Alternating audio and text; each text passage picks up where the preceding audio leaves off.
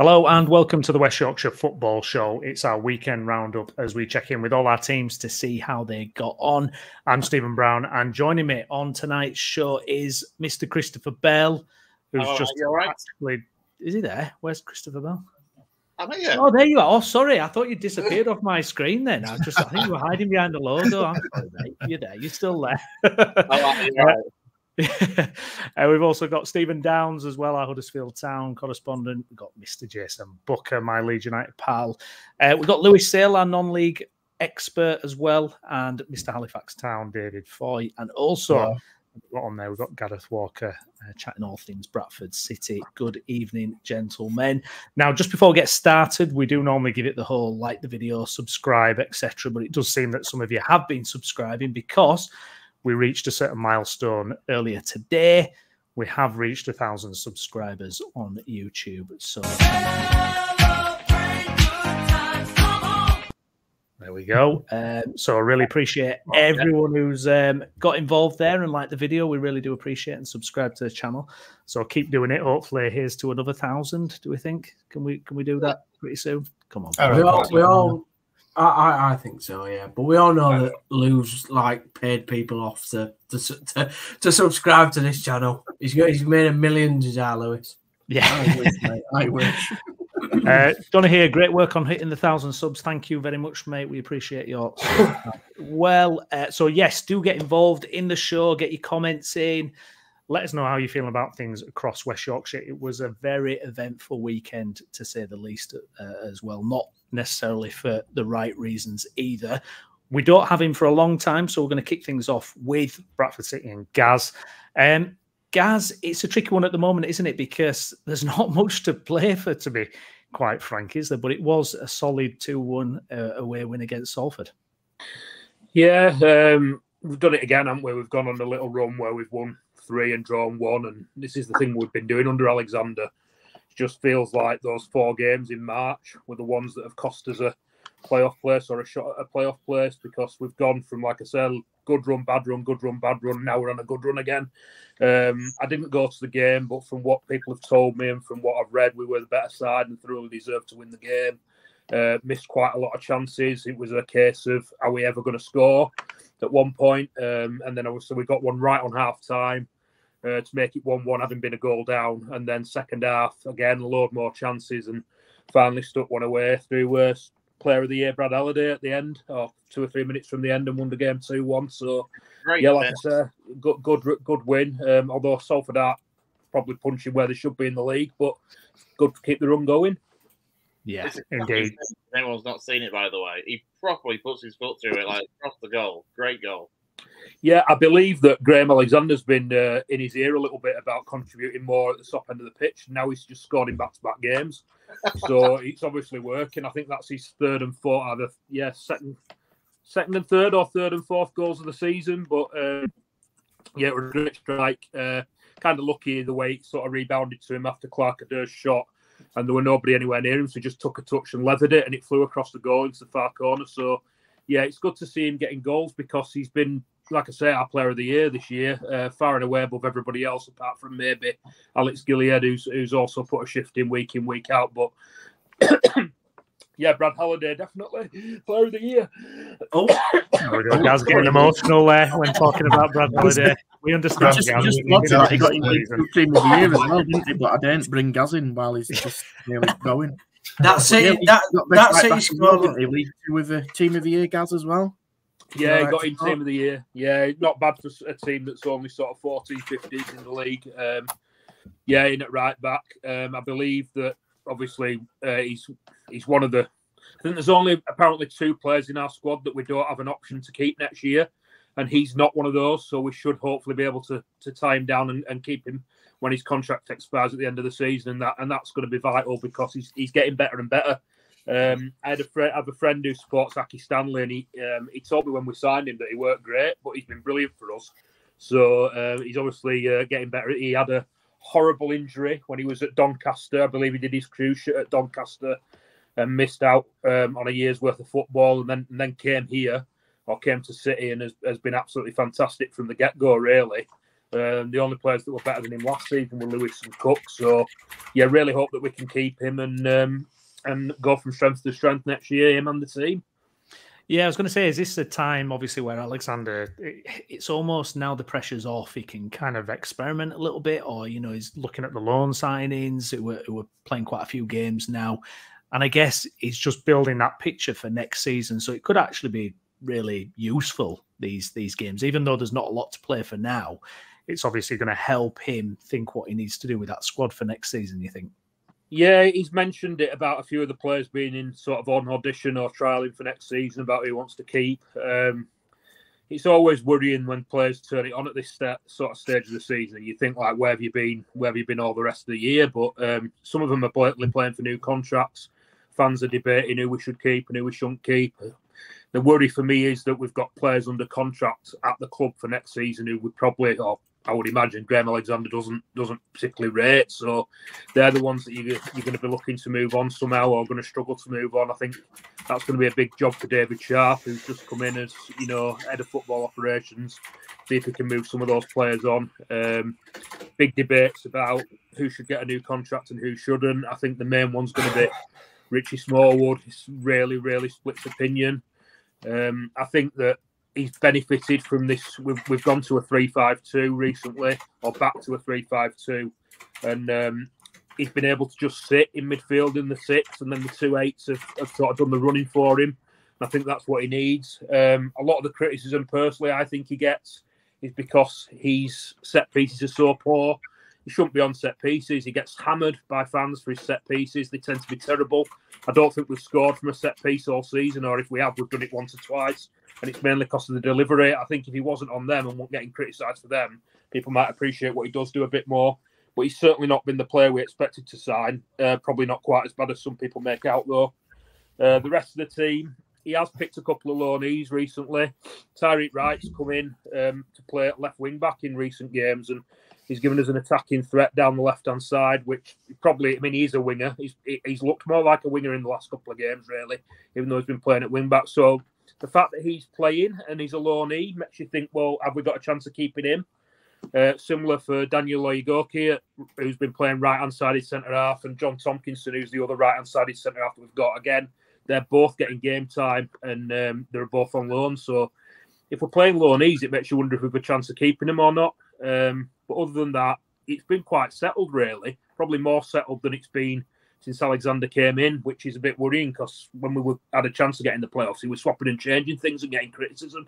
So maybe he's finally seen what the players can do, and he has an idea in his head, like I said, with this trial that's going on for those out of contract, and he's forming a plan for next year.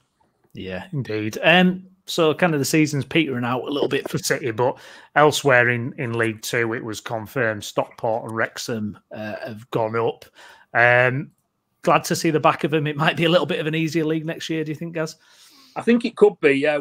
We've said for over a year, haven't we, or I did, that I thought the league would be really tough this year, and it's proven to be the case. Obviously, like you say, Wrexham and Stockport going up. Notts County will still be there next year, who've got money. But they've not really kicked on since Mr. Williams left and went to Swansea. So it'll be interesting to see what happens there. Chesterfield coming up, I would imagine that they'll spend big coming up again. So they're going to be another money bags. But other than that, you would hope that it's a little bit easier than next year, than it has been this year, sorry. Good to see. I mean, Phil Parkinson's a legend at Bradford, and I was looking, and that's a 5th promotion for him that he's got now. He's taken Colchester up, he's taken Bolton up, he's taken us up, and now he's taken Wrexham up twice. So, he gets criticised for his style of play, but he's successful in the lower leagues and he gets teams promoted.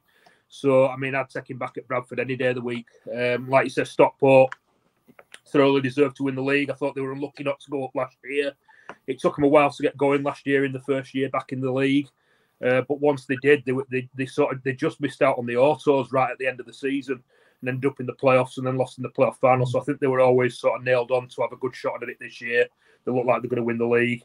And then Mansfield are finally looking like they're going to fulfil the potential. They've been lurking around the playoffs over the last few years. They've stuck with Nigel Clough. Aidan Flint's come in and been an absolute rock for them at centre-half, and they look like they're going to take that 3rd spot. So 3 decent teams going up. It'll be interesting to see what the teams like who come down. Carlisle obviously now got a bit of money behind them. They've signed Harry Lewis from us and Luke Armstrong from Harrogate, so they're spending money. So they'll probably spend money again in the summer, and then who else comes down remains to be seen. Really, I think that there's a few teams down there, Cheltenham, Fleetwood. I wouldn't be particularly worried about any of them, but Bradford will have expectation next season, like we always do. It's just we've got to finally build some consistency in these up and down results that we're having and fulfil our potential. It's got to happen at some point. Yeah, exactly. Just a quick one. You'll be seeing Darren Moore next year. And... yeah, Port Vale are struggling out. Yeah, Vale are down there. They've struggled since he went in. Yeah. Just a quick one, Gaz. I mean, I know we'll probably touch on it more when the season ends, but at the moment, the way things are at City, do you think City are going to act pretty quickly once the season's finished to almost, announce that retain list / release players and kind of get that plan out there as soon as possible? Because season ticket figures, actually, like you mentioned a couple of weeks ago about loyalty, isn't too bad, actually. But you feel like there needs to be real early momentum to go into next season for City, doesn't there? Yeah, they're normally pretty quick, Lou. Pretty quick off the mark.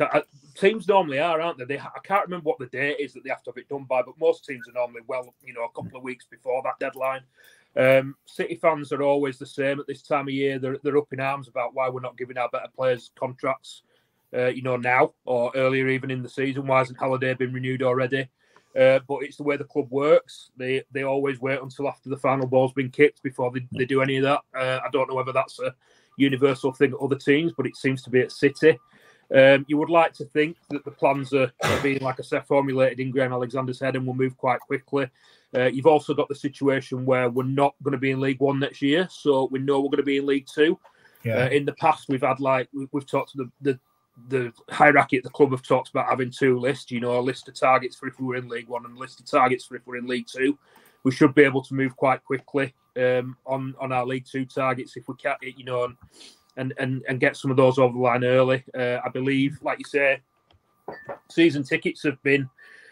Well, it was announced that they were just short of 10,000. I think it was last Thursday morning, and then early afternoon, Graham Alexander said in the press conference that they were over 11,000.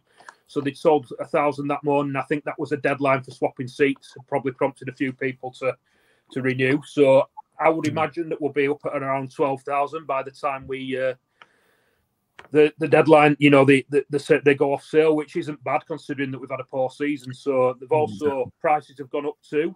So the fact that we might have a 3,000 drop off in total, because it were 15,000 last year, we've dropped. I'm guessing we're going to drop to about 12. That'll be negated by the little price increase that there's been. So you would imagine the budget's going to be similar to what it was this year. And Stefan's also hinted at in his open letter that he'll be putting a bit of money in as well to support the budget. So there's every chance that we can move early, get some targets in, get the players we want renewed, and hopefully have a good year next year. Although every football fan's saying that, aren't they? So we'll see. Yeah, no, I think that's really fair, mate. I think it's really good analysis and overview of that. Yeah. It's Paul. Good stuff. Okay, well, Gaz, thank you very much. Just before we go, we'll let you go, rather. Walsall up next. Thoughts on that one, mate? Walsall, few places above us in the league, maybe slightly more a chance of the playoffs than we have. I think they've surprised a few people this year. People thought that they'd struggle. I remember they came to Valley Parade around end of September time, and it was one of the games, I think it was just before Hughes left, and fans were absolutely up in arms. They beat us 3-1, and that was one of the big turning points against Hughes. But they've surprised people. I believe they play some decent football. So it'll be a tough game. Like I said, they're going for the playoffs. I'm going down to Walsall because me and my mates always do the last away game. So, it isn't actually the last away game now because we've had Barrow rearranged for a third time, which will be next Tuesday night. But yeah, you would hope that the way we're playing at the moment that we can make a game of it and get 3 points. But like I said, we're so Jekyll and Hyde. Any team that finds consistency, we need to be one of the teams that finds consistency, and hopefully that can be next season. If it's not now. Brilliant. Gaz, thank you so much for popping on, mate. Enjoy the rest of your night, pal. Yeah, happy birthday to my missus too. So I'll have a a good birthday, night, Mrs. Gaz Walker. See you later, mate. See you, boys. Happy birthday, Mrs. Gaz. Happy birthday to her. Bye. Bye-bye. Okay, there we go. So that's League Two covered. So we're going to move on to, oh God, do we have to do this? The Championship. It's painful all round. Jason, we will start with Leeds United. Let's relive it.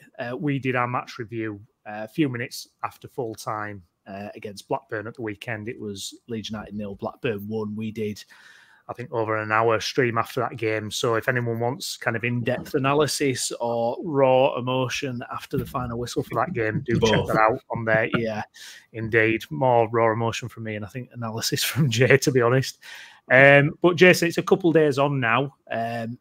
In the cold light of day, all the teams at the top did drop points. Obviously, Ipswich have gained on us. But, I mean, how are you feeling about it now? I mean, for me, that feeling the day after a game like that is just awful, isn't it? I mean, we texted Sunday morning, didn't we? We were like, this is just shocking.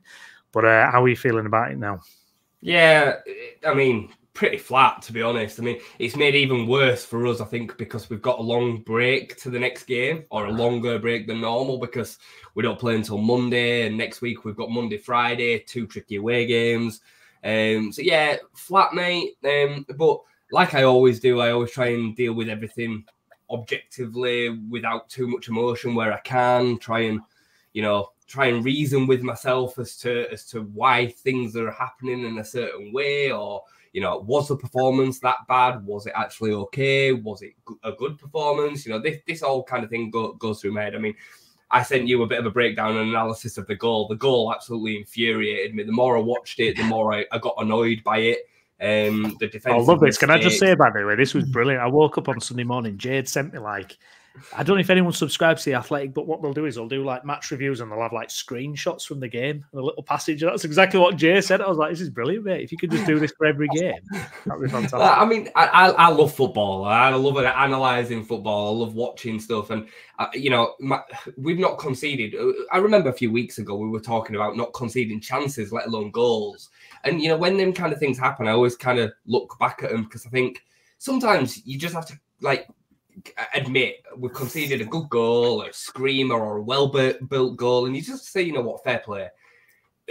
That wasn't the case on Saturday. I mean, it was literally a goal that you would see in non-league. It was a long ball from the goalkeeper's goal kick, not even from his hands, a flick on, one pass, and they'd scored. It was a terrible goal to concede. The changes that we had happening in that stage of the game, I think, were fully to blame. Byram had just come onto the pitch, Gruev had just come off the pitch. Archie Gray was then put in a position where he was asked to do a defensive midfield role. He takes up the wrong area of the pitch. Ampadu gets completely caught out of position.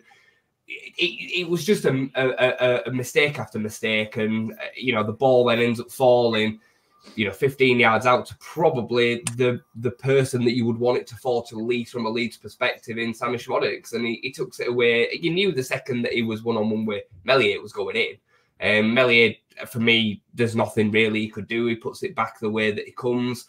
It looks like it's one of them where it looks like the keeper could maybe do more. But the fact is, Schmodix plays it back away from Mellier's momentum. It's a good finish. It's a tidy finish. But yeah, that really irritated me, mate. So, but to kind of build on how I feel about it, this is happening all over the league for a start. West Brom have dropped off a little bit. The only team that have found any sort of form is Southampton. But over the previous 5, they've only won 2. They've won the last 2. And they had a 100th minute handball goal against Watford to do that. We were all chatting on Sunday about what's happening in the Premier League, and we see Liverpool and Arsenal both lose at home in a title running. Pressure does funny things to teams and to players, and a lot of Leeds fans are kind of looking over this. I've looked over it all season, in that we have the second youngest squad in the whole division, bar Sunderland. We have the youngest squad in the division, and as much as talent's important, experience, know-how, been there before, done it before, and all the rest of it, is vital. It's massively vital. And me and Lou have spoken about experience a lot in Avenue's ranks this season. The amount of points that Avenue, as an example, have lost from winning positions this season, that happens because of a lack of experience. These results, when push really comes to shove, are happening because I think a lack of experience. I mean, if you'll indulge me for just a minute, because I was doing a bit of recce earlier, I know I went through and had a look at the performance. Well, highlighted the performances where I didn't think Leeds were great in, but in that winning run, because I thought I think it's really, really important to kind of hold this as a bit of perspective for Leeds and for Leeds fans. In that run, we started off the run at the beginning of January with a couple of good results. I won't go through them all one by one, but we beat Birmingham and Cardiff 3-0, didn't we, early on in January? But we then beat Preston at home in a close 2-1 game. We scored in the last minute a penalty. We beat Norwich 1-0 at home, a game that we probably didn't deserve to win, Brownie. I don't know if you remember back to that. Norwich were a good side, and they played really, really well that day. We beat Bristol City 1-0 away. We squeaked it over the line. Rotherham at home, we needed a Bamford handball to set us on his way that day, if you remember. He elbows it in. Plymouth away, we didn't play particularly well in. Leicester at home, we should have been done and out of sight in that game. A lot of you watched that game. Huddersfield, we go to Huddersfield and draw. Stoke at home, and Lou watched that game and said that we were comfortable, but we won 1-0 and we only just got it over the line. Sheffield Wednesday away, they played really well for the first half. Millwall at home, the day that we ended up going top of the league. We needed an 87th minute second goal to make sure of that game. Watford 2-2, Hull 3-1 the other week. I would say all them games that I've mentioned there, I would argue that the performance against Blackburn at the weekend was just as good as a lot of them. The big difference was the key moments in them games. We didn't take them key moments. The chance didn't quite fall for us in the way that it had done in some of them games. I think of the game where Bamford scored from being on his ass. He fell over and the ball just fell at his feet and then he tapped it in. Like, we haven't had them moments. At the weekend, we had a lot of chances. We had a lot of chances to score the goal. Might not have been shots on goal, but like, think of the pass across the box that Nonto missed by half a yard.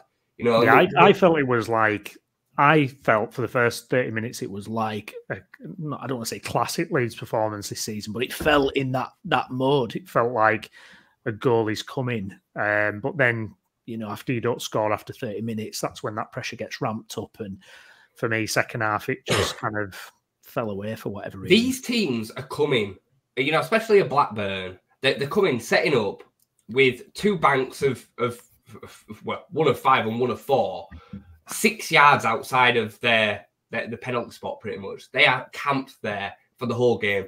Now, no matter who you are, whether you have the most talented players in the world, that is difficult to break down. And the longer it goes at 0-0, the more difficult it becomes, the more tricky it comes to end up winning them games and finding that moment. We score in that first half. The game goes into a 3-4-0. I'm absolutely confident that it does, because Blackburn are forced to come out. They've got no choice but to come out and to try and take the game to us. But they ended up executing a perfect game plan. You know, they had a couple of chances apart from the goal that they caught us on the counter-attack. And that ended up, it probably confirms them as safe. They've probably got enough points on the board now to be safe. So when they're going into that game, that's a vital moment. They're playing probably for just as much as us, really, you know, in the grand scheme of things. So Leeds fans sometimes, and I think this goes for Ipswich and, well, maybe not Ipswich, but certainly Leicester fans as well, is there's this kind of ego, kind of, you know, we're Leeds United, we're Leicester City, we should win this game no matter what. The other team should just come and roll over. And that's not how football's played out. It's just not how it works. You know, so there's elements of frustration from that game. Could we have played better? Sure, yeah. But we've also played a lot worse and won games this season. We've played a lot worse than the weekend and won games. So for me, I don't think we're a million miles away from what we need over this next few games to get enough points to still take us up. No. Ipswich and Leicester still dropping points. Sorry, go on, guys. No, I was just going to come in, Jade. I obviously watched the game and then watched what you had to say on the Sunday, and I thought you were really fair. To be fair, in your in your comments about the game, I think, you know, for me watching Leeds, I was disappointed with the finishing. I thought you had quite a few chances that you just didn't put away. You know, Bamford. You know, in terms of the other chances that you had. I didn't think Somerville was good again, to be honest. So that it's just unfortunate for you guys, you know, that some players are just faltering at the wrong time. And I do think you've been worse after that international break. I do agree that with Steve that had a massive effect. The only thing that I want to add is basically that my favourite bit of the review show. My favourite bit of the review show is when you called Leeds fans knobheads. That was I didn't call them knobheads. I just want to clarify. I didn't call them knobheads. I called them morons, and I specifically called the ones. That subscriber figures just dropping, isn't it? Specifically, and I mean, any Leeds fan, I believe that's watching this should agree with me. I called the Leeds fans morons that were booing at full time. Yeah, it was the first loss that we've suffered at home all season in our second to last home game of the season. Have some perspective, have some respect, I would say, to the team and to the management, and for orchestrating the fact that we've not seen a home defeat all season up until that point. And let's not pretend like we played terribly at the weekend. Blackburn still smashed and grabbed that game. They had 25% possession. Like, they had 5 shots on goal all game to our 19 or something. Like, that's football. It happens. But you agree you should have won it. You agree? I think we should. Yeah. We should have won it. You agree that you missed chances, though. You know, Bamford should score that header, shouldn't he? Look, you know. But the thing is, all football teams miss chances that they should take in every game. Yeah, they all miss chances. You know, championship strikers are playing championship football because they're not that clinical, or as often as they should be to then be a Premier League striker. We're trying to get into the Premier League, so we've got players that are going to miss chances. And at this stage of the season, for some of these players, when the pressure's kicking, composure goes out the window, and they do unfortunately miss chances that they shouldn't. I just see it with the air of reality to it, Brownie. That's how I see it. Can I just say this? This is not to drag up the Bamford thing, because Lord knows we've heard enough about that debate. But all I would say is, I just wonder if we'd have just tried Joseph in the last maybe 2 or 3 games. I mean, what would we have lost? What would we have lost, really? We may have given us something. The only thing I will say to that, I mean, bear in mind at the weekend we didn't start Bamford, right?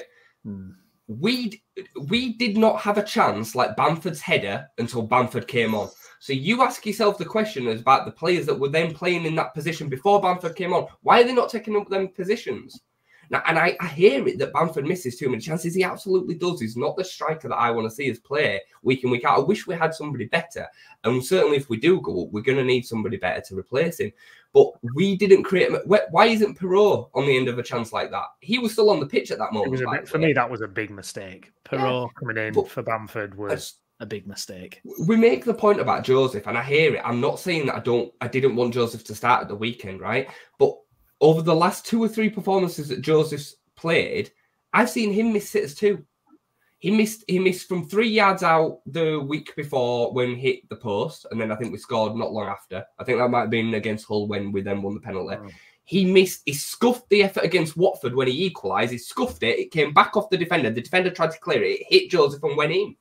Who would you back to score? Who's more likely to get you a goal at the moment, Joseph or Bamford, in your opinion?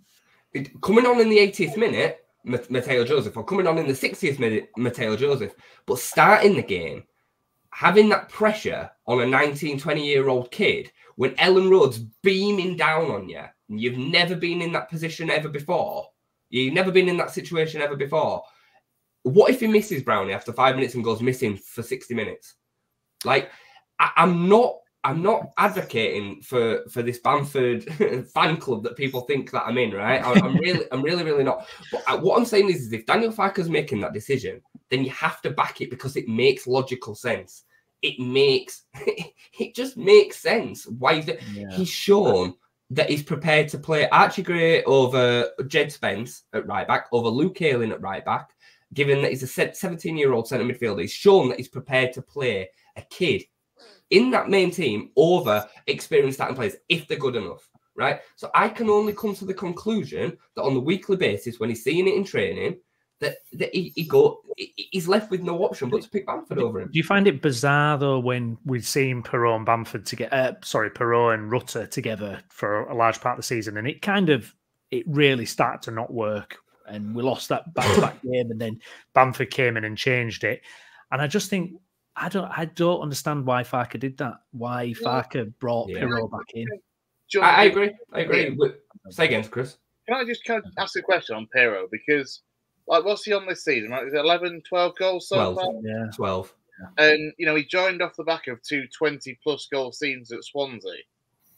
How's he getting on? Like, why? Because I'll be honest, I don't see a great deal of love for Joel Perot. And they're thinking he's an out-and-out striker, or at least he was at Swansea. The problem is Chris is not. And in a Swansea side, he played alongside Obafemi. He played in a front two, and he was given foils. He's not quick. He's not particularly strong, but he's an out-and-out natural finisher.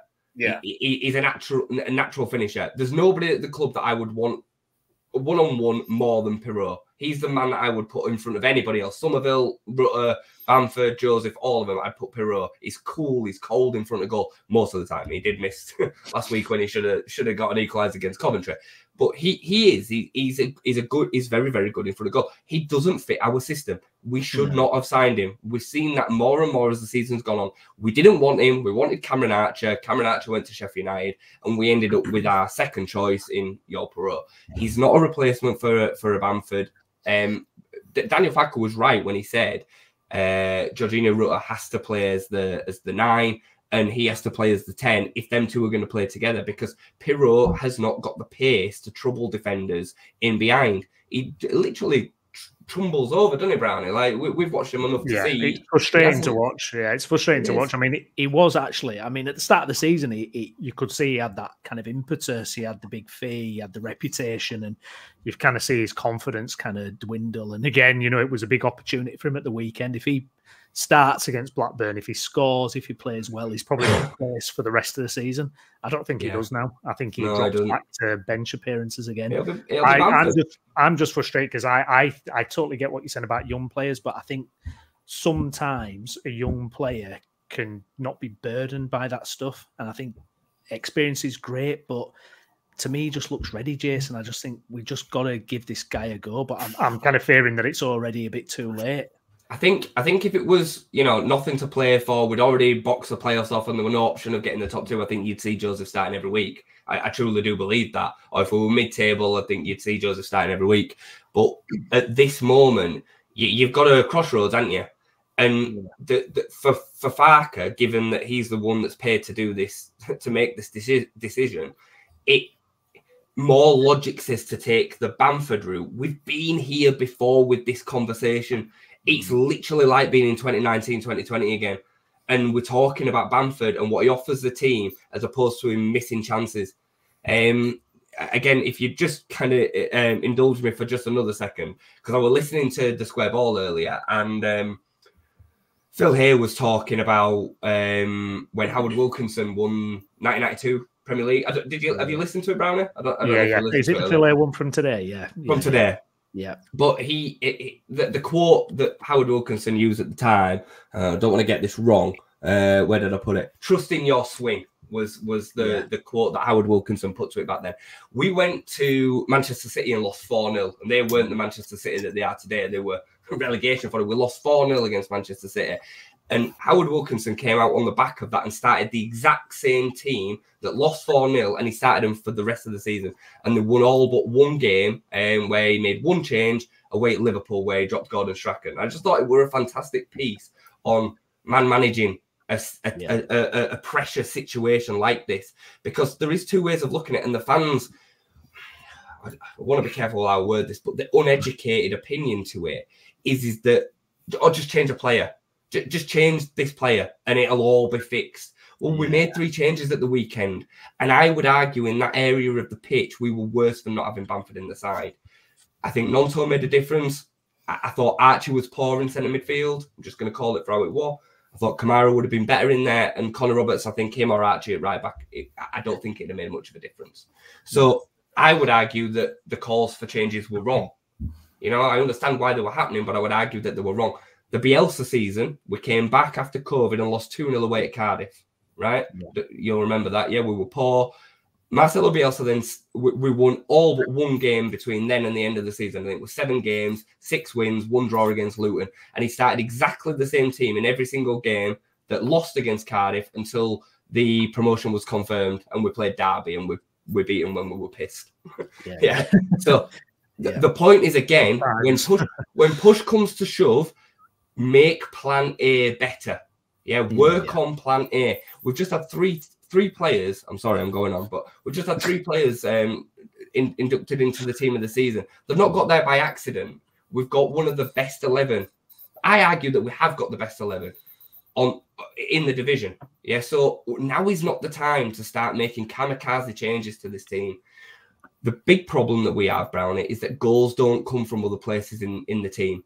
Midfield. We have not had a single goal, guys. You probably won't be able to believe this. We've not had a single goal from midfield this season. Not one single goal in a team that's 2 points off top. Not a single goal from Kamara, Ampadu, Gray. None of them that have played centre midfield. Kamara gets in some great positions, but the man refuses to shoot. I don't think I've ever seen him shoot. They've had a combined total of 26 shots on goal all season. Over the whole season. Really bad, yeah. Wow. Yeah. So when you're talking about Bamford is the problem and we're not scoring goals because of Bamford, it's not as simple as that. It's not as simple as that. Is there an argument for both of you guys? And this is really difficult because I agree with pretty much everything you said, to be honest. And obviously you've been on an amazing run to get you out of that position where you were at the beginning of the season. Is there a question mark over Farke potentially not trying enough different scenarios and situations earlier on in the season to give you more options, like you're finding yourself in now, for example? And obviously, like Joseph, you made an example, maybe a couple of system changes, but he's got something to call on that the players have been familiar with in big game or game situations that you can count on. Personally, I think in January, when the run started, he did change it. I think Brownie will back me up with that. Not only the personnel changes that happened, stylistically we changed in the way that we were playing. What has happened recently, I think, is that the players are starting to struggle with some of the pressure, and what they're doing is they're funneling it to Somerville, which is making us extremely predictable. Yeah, and then it's becoming easier for teams to defend against us. I think the game states have changed too, and like I said, I don't think there's a huge performance change between the games that we're winning before the international break and now. The international break has definitely hit us. The Watford game and the game after, even though we beat Hull, I think we saw a real fall off from that because of injuries coming back into the side. We have some real key players that make this team tick. Gruev, Rutter, Somerville. If they're not at it, the system doesn't work. We saw it under Daniel Farke at Norwich. If Buendia didn't play, Norwich didn't win. I think their average points per game was something like 0.8, and with Buendia in the team, it was 2.2. There's literally a world of difference. So if the 10 doesn't click, and again, Brownie, I'm sure that you'll back me up with this, Rutter hasn't been the same, I would say probably for 2 games before the international break. He then had the hernia operation, and then since then, he's not been the same. Losing the ball too often, not strong, not as quick, not as on it. And it's making a huge difference to the way that we then play. I don't blame him for that. He's young. You know? I mean, I listened as well on the radio, going to one of the games on Saturday and yourselves as well afterwards. Somebody, I can't remember where I listened to and what they said, is there was an also potential argument of we don't score enough from set pieces as well. I don't know what you guys have thought about that as well. We're so unthreatening. Yeah. We're just completely unthreatening. The amount of corners. It's so important, isn't it? Well, I think it's now 260-something corners without a goal. And previously to us concede... Say again? Not that you're counting. Not that we're counting, no. And previously to the goals starting to kind of trickle in from open play, the only goals that we'd conceded this year in 16 games, I think it was 3 corners. So, yeah, I don't think we have a lot of natural height. We're not a particularly big team. As midfielders are not robust, kind of strong type of. So, you know, as fullbacks are a little bit light, I would say, as well. So it's not a huge surprise. I think every team has an Achilles heel, right? And I think that's ours. But yeah, I would certainly like to see more goals from corners. I mean, I saw somebody sum it up perfectly the other day, and when we get a corner, I'd almost prefer us to just kick it out for a goal kick, because the biggest threat that we have is getting hit on the counter. We've seen it so often because the set piece is so ineffective. It's not even the delivery. The delivery is usually pretty good, but it's the attacking of the header, the way that we kind of create that situation inside the box. I mean, Joe Rodon has never scored a professional goal. I find that unbelievable. He's 6'2" and he's great in the air as a defender, but he's never scored a professional goal. Ampadu. Yeah, it's mental. Ampadu's 5'11". He's great in the air, but attacking set pieces, again, he just don't get on the end of them. He hasn't got his sideshow Bob Air anymore. That's why. Yeah, the only real threat that we've ever had from a set piece this season is Pascal Stroik, who's got a 50p head, but he does manage to what he does, Dave, honestly, bounces off. No, it's just a great term. Sorry, yeah. It just goes off in all sorts of directions, but he can attack a set piece. Yeah. It can create problems. So, and he's obviously been out now for 4 months or whatever it is. So, yeah, it's a problem, Lou. But other than creating something out of maybe some short corners, I don't really see how we change it. You know, it's hard to criticise when you've clawed all them points back in there. And I agree with what you guys are saying at the weekend. It's you just don't want that good work to go to waste to get you into that top two, because that playoff it's a lottery, isn't it? But if you guys can somehow listen, you guys know better than me and probably better than all us on this panel is that you recognise that you're good enough to go in the top two. You're good enough to probably win the next games that are coming up. It's just has got to be a slight tweak to things and just probably get the rub of the green to go up automatically. Yeah, I agree with you completely, mate. I think to kind of sum up, because I know you're going to be keen to move on, because I've talked for a long time. It seems like I've had a lot to say, but we've got a huge 2 weeks now. Before Ipswich play again, we will only have one game. So we play 2 games before Ipswich play again. Because of the Coventry semi-final this weekend, they've not got a game, and then they play on the Saturday after we've played on the Friday. So we play Monday, Friday. 2 big away games against 2 teams that probably are going to have to come out and try and beat us. Middlesbrough have got pretty much nothing to play for, but a slim opportunity of getting the playoffs. We should be able to go up there and beat them if they're coming out and having a go at us, I think. And QPR away, if they don't win this weekend, the likelihood is that they will have to probably get at least a point to have some sort of hope of staying up on the final day because of the way that the bottom end's going. So I hope that both them games away from home, I think actually could suit us. I think we need to take 6 points. And I know I say that now from a perspective of, we've all been dropping points. Ipswich Leicester have been dropping points as well, nearly as often as we have. But I think given the psychological situation that we will find ourselves in, that Ipswich will have 3 games left to play and we will only have 1. If that gap isn't 4 points, they go into it thinking, we've got a bit of breathing room here. We can actually get away with having a bit of a slip up. So we need to make sure that we're taking 6 out of 6. If we don't, I think it'll be the playoffs. That's just how I see it. And it's stinky. It's a booby prize, but I mean, do any of you disagree with that? I looking at the top of the table, I agree. I think you look at Southampton. I think it'd be a miracle for them to get in the top 2, really, from their position. But it's doable. But they've got to win pretty much every game. You guys, I think I agree. You've got to take 6 out of 6. I think Ipswich have got a chance for a slip up. They're the only, them and Leicester, I think, are the only 2 that can get to 98 now. Yeah. I don't think you can. Leicester can do 100 still because they've got a game. Yeah, but my point is, Jay, is basically, they win all their games. It's a non-complete, isn't it?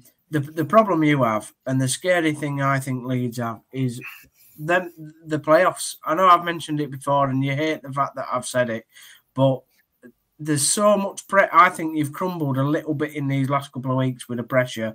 Not like crumble, don't get me wrong, but I think you are feeling it, and the younger lads, I agree, in the squad are feeling it, and I just think there's way too much pressure on the playoffs if you go into them. I just feel there is. Sorry. I don't think they'll even be thinking about it yet, if I'm honest. I genuinely don't. I think there's so much to play for in these next 3 that I don't even think the pressure of playing in the playoffs will even have entered their heads.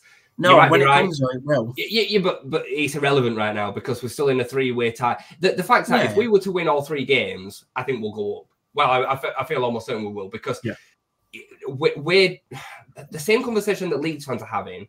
Ipswich and Leicester fans are having as well. I mean, I watch a lot of content and they are freaking out, especially Leicester fans. They're proper flapping. And they're still the team that have bottled a 17-point gap. That's still hanging over them. So I don't think it's anywhere near done. And we're more than capable of winning 3 out of 3 games. I was just going to say, we need our Hernandez versus Swansea moment, don't we? We need something like that just to Pablo Hernandez is a great kind of example of what I'm talking about when it comes to experience because he's not worried in their moments. He's not panicking in their moments. He's not letting the occasion deal with him. I watched the goal against Swansea the other day. It takes a touch off the defender and he has to readjust and then play it into the one area of the goal where the keeper can't get it and he pulls that off.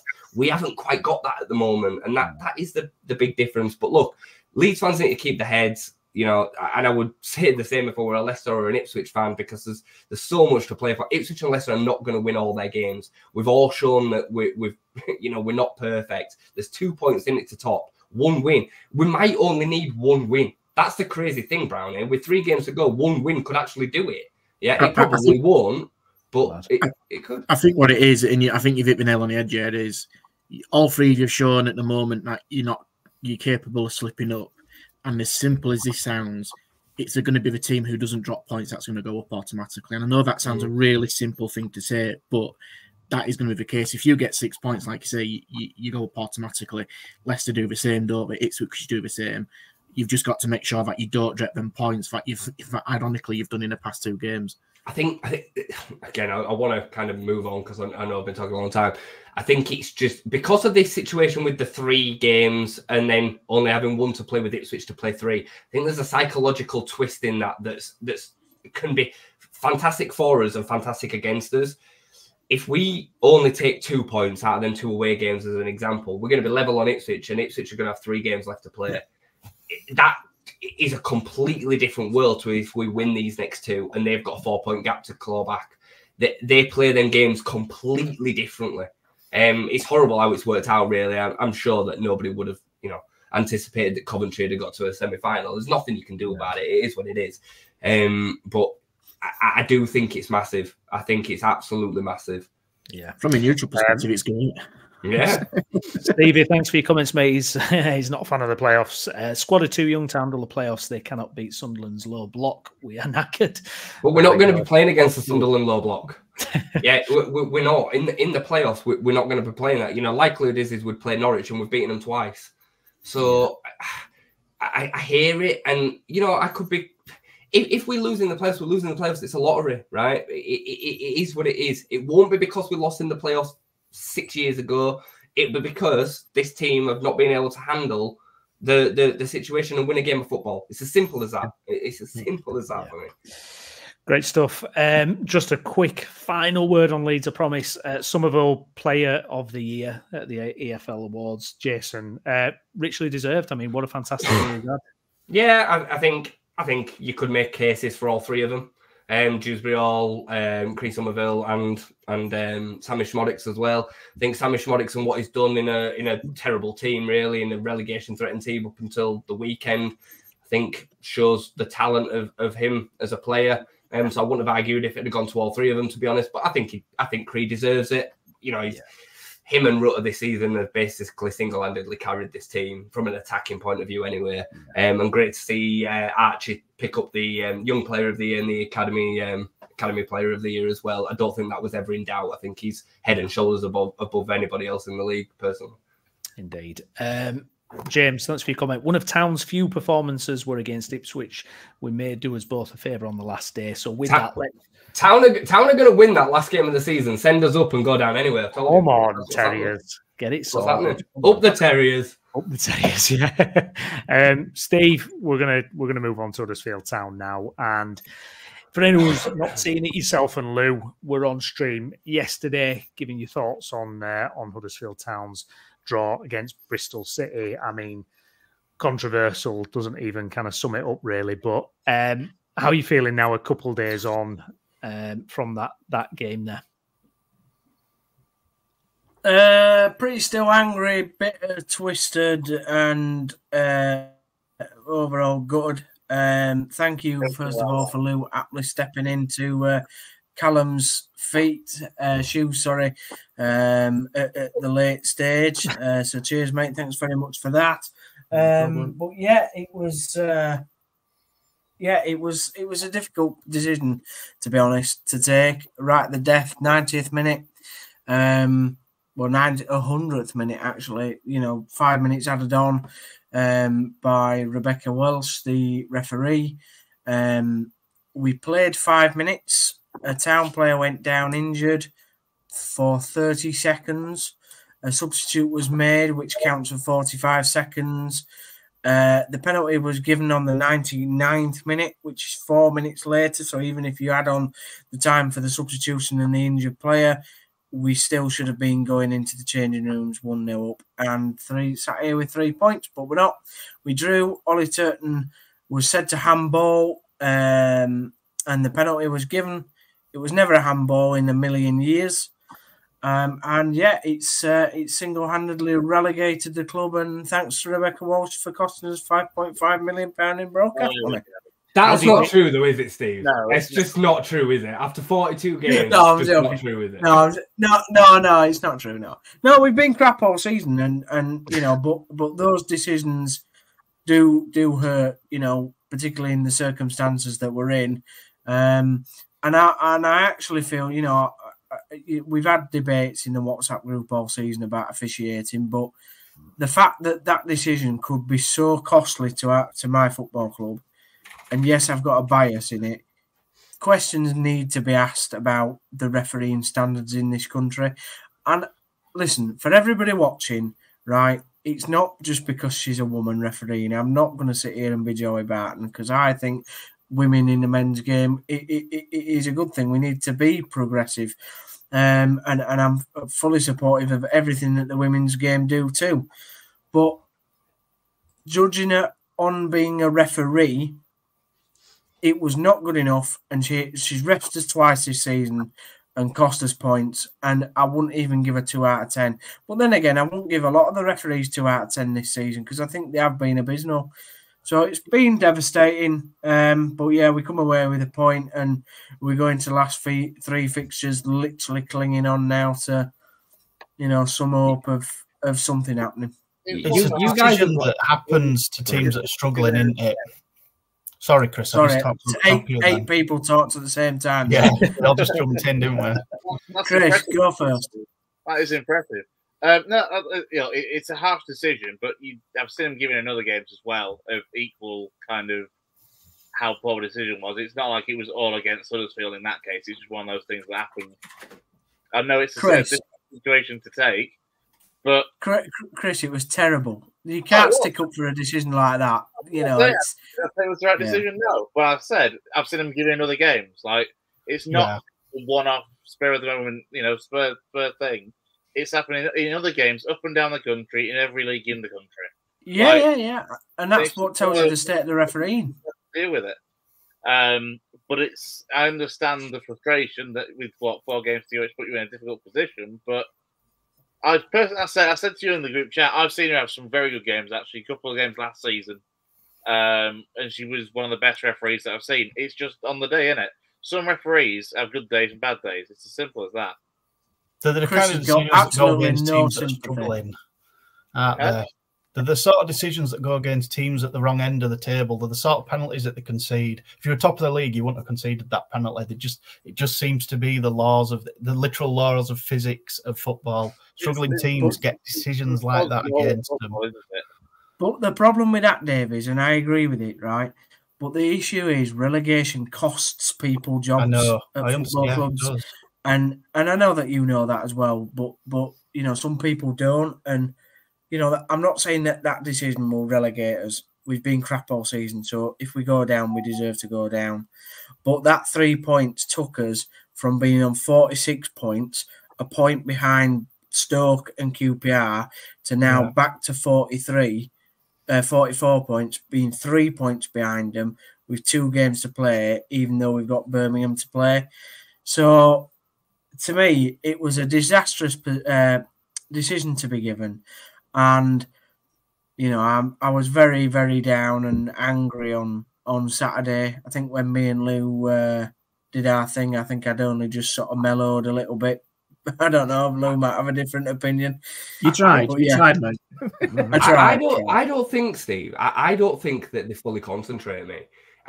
That's what I think it is. I think they are struggling for concentration. You know, you talk about the decision costing you. We had the decision midweek against Sunderland, 2 penalties, 2 blatant penalties that weren't given. For me, you have that is so obviously glaring you in the face, definitely a penalty, not given. And then you have this one, which I think is painfully obvious that it's not a penalty, given. And it's like his arm goes nowhere near the ball. That's what I don't understand. Also, you look at the replay, Jay. What makes it even worse is you look at the replay. You look where she stood. She couldn't be stood in a better position. Yeah, she's looking right at it. Yeah, no, it's not. You know, the TV gantry angle to me, it does look like it strikes the back of the arm. I think it does hit the arm. I just don't think it's a handball though, because it's the proximity of it. I think it's like here, doesn't it? It hits his body. It don't hit his arm, Chris. It hits his body. It's like as he's turned, he's put his arm behind his back, and as it angle, you cannot tell that really. Yeah, but she could. Yeah, but she's not. Yeah, but she's not sat in the TV gantry. She stood there on the pitch about 2 meters away from it. I think again, whether it's hit the arm or not is irrelevant. It's the context of where the arm's going, where the balls come from, how much it's been understanding football. That's what it's to do with. Like, if the arm is out here, whether you've meant to hit the arm or not, that's fine. That's a penalty. I get that completely. But when it's tucked in and you're moving away from it, and it's just a terrible decision. And I think as well, and I mentioned this on the pod with Steve on Sunday. You generally get an idea from players on the pitch if they generally think a decision should be given or not as a penalty. And I think I looked back and I think there's pretty much 1, maybe 2 at a stretch of Bristol City players arguing for the penalty. The whole box were not up in arms asking for the penalty. I think they were expecting a corner. And I think when you're watching that live and even back as a highlights, you get that impression, don't you, from players. And I mean, I was so surprised to even see it be given as a penalty. It obviously really hurts you guys as town because you're in such a good situation. You've had a decent game. Yes, you probably could have scored more than 1 goal by the judging of the game and how it went. Like Radoni probably could have scored 1. But at the end of the day, that's come to it where 3 points is turned into 1. It's happened against a player who you mentioned, Steve, who's had such bad luck, and it's in the last minute, and the other teams around you have won. So it's not just one thing that's gone wrong; it's pretty much 2 or 3 all at the same time. Yeah, exactly. So that decision was just compounded by the fact that Leicester lost to Plymouth, Blackburn beat Leeds. I think the only Birmingham beat Coventry 3-0. I mean, I said to you, Lou, I literally said to Lou on the podcast, if you would have said to me on Friday night before the Plymouth-Leicester game, Plymouth will beat Leicester, Birmingham will beat Coventry, and Blackburn will beat Leeds, and you will have a chance to beat Bristol City, but concede a penalty in the 100th minute to a handball that should have never been given, I'd have said, go put a bet on because you're going to win millions of pounds. Like, maybe win 900 quid for that. No, cheers, Dave. Thank you very much, mate. 900 quid. But you don't want a 900 quid, still 900 quid. Yeah, 900 quid. All right, Dave. All right, stop being facetious. But yeah, there we go. Swansea next, Steve. Team not really playing for anything. Swansea, banging mid-table. Are you optimistic about that one? How are you feeling going into that one? Yeah, well, they should be on the beach, but they beat somebody, I think, comprehensively a couple of weeks ago, 2-3-0, was it? So you never know what really Swansea's going to do. Like I said, they don't have much to play for, but they might decide to turn up. I hope that they don't, and we get the win that we need. But I think we need to win the next 2, Steve. And I'm a bit worried that Birmingham will beat Rotherham, and then we'll probably need to win all 3, including obviously beating Birmingham. It's going to be so sad if we go down. Like, I can't be bothered playing Lincoln next year, but it's probably going to happen. So Hey, good news. To be fair, I look at like the League One situation, and with Stockport and Wrexham going up, and the likely teams that will go down, and actually, looks like it won't be. It's League One next season. Certainly Quite isn't exciting, isn't it? I don't want to play crap teams like Lincoln, mate. I want to play decent teams like Blackburn. I cannot wait for Lincoln to finish League One title next season, because I really would put money on that right now, and I think you would as well, from the way you were talking about League One under Brighton writer. In all seriousness, though, looking at League One next season, worst case scenario, I would definitely fancy you for top 6. It's going to be a good division too. The problem with they're out of League One for 2 seasons. Yeah, but the problem with it, Chris, is that there's a lot of work needed to our squad, and I think Kevin's going to have to spend 7-8 million, even if we go down anyway. There's a lot of these players that need to go. There's a lot of players actually that's still in contract, so God knows how we're going to get rid of them. And that's the most worrying thing. It's not like at other clubs you've got quite a number of players out of contract, so it's probably easy to shift them on. At Town, that's not the case. I think we've got 5 players out of contract, and that's about it. One of them able to do it though without should the worst happen, with a fairly small net spend, because you'd think you'll get worst case scenario 3 or 4 mil maybe for Adoni alone, and that's half of what you were talking about needing to spend for next season. So actually, your overall net spend probably wouldn't need to be that much. And I'd say because of how much weaker it looks as a division next season, I think you'll be fine. I genuinely think, yes, the kicker in going down, but it's not like you've been relegated out of the Football League or that sort of thing. It's League One. You can have a chance to bounce back. I said yesterday. Would be keep on as well. No, I listen. I understand about not being relegated to the National League. I get it. It could be much worse. Don't get me wrong, but we're talking about my situation being a supporter of my football club, and going down is never a nice thing, especially if it's the fact that Birmingham could relegate us. And 20 years ago, in 2001, they relegated us on I think the final day, where we had to get 4 results to basically 4 results had to go against us, and we had to beat Birmingham, and all 4 results went against us, and we lost to Birmingham. So, that season was a mad season apparently, and I just feel like it could be deja vu again, even though I don't remember it and I was only 5. But for a lot of Town fans, they were scarred by that season, and it could be a shame if it happens again. Interestingly, apparently on that day, Birmingham fans said, "We'll never see you again." Well, we obviously ended up did. So yeah, it's a bit depressing right now. Swansea's, like you say, Steve, just going back to that, it's going to be a tough game. We just need to give everything for it. The club's doing a quid for a kid, so get your kids down there and just fill the ground, make some noise, and let's get behind the lads. Because what else have we got to lose? What else have we got to lose? You must have been listening, Steve. What do you mean? You must have been listening to us after saying fill the ground and get everybody there.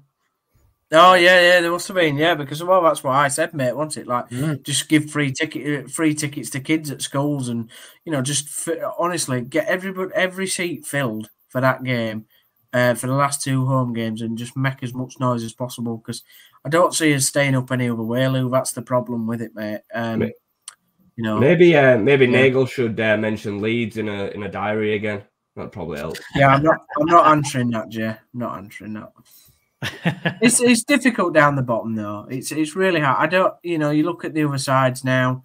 Stoke and QPR probably need 1-2 more points to get to 49. Blackburn, like you say, probably are safe now. So it's really in a 4-race horse. It's us, Birmingham, and Sheff Wednesday. Yeah, 3. Plymouth could be dragged in, but I wouldn't have thought so. Oh dear, Downsy, you sound so depressed, mate. I'm sorry to see you in this state, pal. I really am, honestly. We don't like it when we're defeated, mate. Be even worse when Lincoln come and beat us 5-0 and Chris will be like, whoop. Yeah, maybe we should have a West Yorkshire football show. Actually, I say I'm saying nothing, especially if it's Savala's Lincoln. Yeah. Skabala's League One title. Is it over for Lincoln? Lincoln playoffs are done now, aren't they? Yeah, we. To be fair, I've not seen it, but apparently there was a horrific referee decision that actually cost us that game. But I've not seen. Oh well, these things happen, Chris. These things happen. Do you know what I mean? They're happening every game. You've just got to move on, mate. Get on with it. Exactly, mate. And I will when we look forward to seeing you next season. So, but the problem is, Chris, there was no point in going through the playoffs because we all know that Lincoln is the most shambolic club in the playoffs. So we are, but I think it'll be different. Actually, Skabala's really turned things around at Lincoln. I'm very optimistic for the next season. Yeah. Anyway, let's carry on. Scoops. All right, come on then. Let's move on to non-league. We've got him on the show. He's here on time. He's been here for the whole show. We really appreciate it. It is Dave Foy, aka Shaman Stats. Hello, Dave. Good to have you on, mate. Slight slip up in the race for the playoffs. 2-0 home defeat against Barnet, mate. Not ideal. No, a 2-0 home defeat. Barnet just held us at arm's length from 15 minutes. 2 long throws, just bullied it into the back of net. And this is one thing that worries me because they're going to finish second or third. So if we're getting into that top 7, Barnet are a team at some point. If we are going to go up, we have to beat at least once. Thankfully, the playoffs, because of how they're set up, there's only one leg. So if you beat them on the day, that's it. They're out. Obviously, it swings and roundabouts. But what happened is they went 2-0 up very quickly, deservedly so. We weren't very good at the back. But then they just, again, I'm using me inverted commas, they managed the game. And the ref let them manage the game instead of clamping down on it. And this is my gripe with referees. It's like you must referee hundreds of games throughout your career. You must see this week in, week out, and you never, ever stamp it out. Or you only stamp it out for one team, and then if the other team, I don't know, if like a team away from home's 1-0 up, and they're just time managing. Don't do out about it. If the home team goes 2-1 up, the booking goal is straight away. We're taking too long on goal kicks. And that's I mentioned this at weekend, didn't I? Yeah, it really sticks in my craw. Yeah, it's so annoying. Either cut it out straight away or don't do it later on during game. Either do it for both teams or don't bother. Agree. You know, if you've got 2 combative midfielders, for instance, either book them both early or don't book them at all. Don't book one without the other. Like, set your start, almost like a team, set your stall out early. So they basically let Barnet manage the game. We didn't threaten. Rob Harker had a couple of chances where he went through and he should have shot early and he didn't. Max Wright tried to go around the goalkeeper, didn't shoot. But on another day, it's like Max Wright goes around the goal, he makes it look dead easy and scores. You know, he scored 2 at Kidderminster last week. You know, it's what angle do you want to come from? We've lost to second in the league that are better than us, basically. But now, so close to the playoffs, Chris Millington has almost seen what we are going to be up against. We're going to, if we finish 6th or 7th, I mean, we might not even make it. I'm talking as if we're going to get there. We're going to have to beat one of Bromley or Barnet away from home to qualify for Wembley. I mean, a bigger pitch at Wembley, I think we might do a bit better because the sheer pitch is one of the largest, widest, longest pitches in the National League, and I think it plays into our hands sometimes if we do it properly. I'm going to try and steer away from talking about playing away from the sheer because obviously I've more than had my say privately in our WhatsApp groups, but something has to change. Otherwise, we're going to come up against this time again next year. We'll have good weather through August, September. Only one sport been played on it. Note gets done. 2 sports get played on it. Bit of rain. No consideration for the other teams that play at the ground. And the donkeys are on the pitch again. Dave, I've got some good news for you though. I've got some good news for you though. At Wembley, at Wembley, the Swamp Donkeys don't play on it, mate. So you're all right. It's not their problem. If their game can be played on it and it's deemed fit to play, they play. They are co-tenants of the Shea Stadium. It's all the politics around it.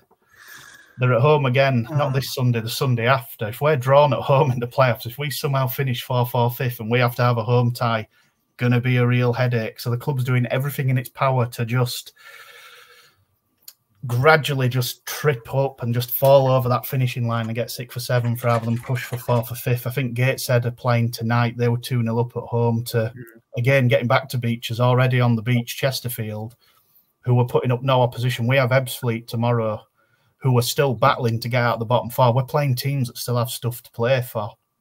Again, on the reverse, though, if we beat Ebbsfleet, Southend and Oldham cannot catch us. There's only really Aldershot that can catch us, and I think they've still got Gateshead to come. I mean, again, that came with its own little politics of Gateshead had a game called off last week against Aldershot due to the pitch, and the noises coming out of Gateshead were almost. I mean, they made a club statement. You could look at it. They almost leaned very heavily on Aldershot. Really didn't want to play us. And obviously Aldershot have sort of said, well, we've come up, we've had to stay in a hotel, we're hanging around, we don't know what's happening. It's not the right preparation for a game, which is fine. But try to weigh both up from a fairly neutral point of view. It sounds very much like Aldershot didn't want to play that match.